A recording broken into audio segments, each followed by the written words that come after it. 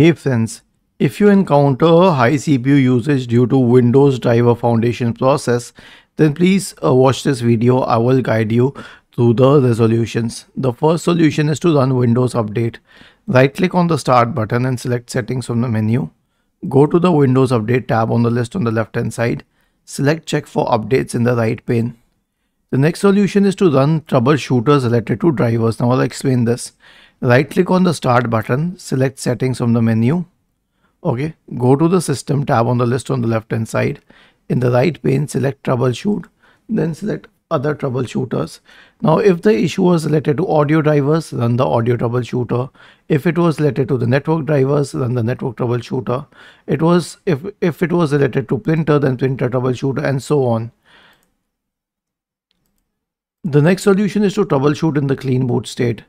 Search for system configuration in the Windows search bar and open system configuration. Go to the services tab.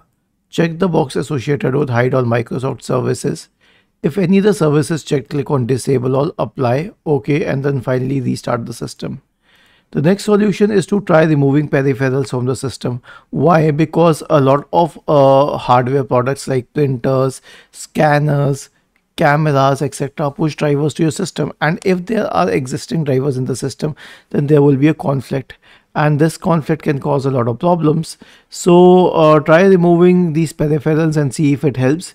If it does, then you will have to contact the manufacturer of that particular hardware and get the right drivers. Lastly, update the Wi-Fi drivers. So search for device manager in the Windows search bar and open the device manager window. Expand the list of wireless drivers. So I'll show you the network adapter drivers. Right click on the MediaTek one and select update drivers, and then search automatically for drivers.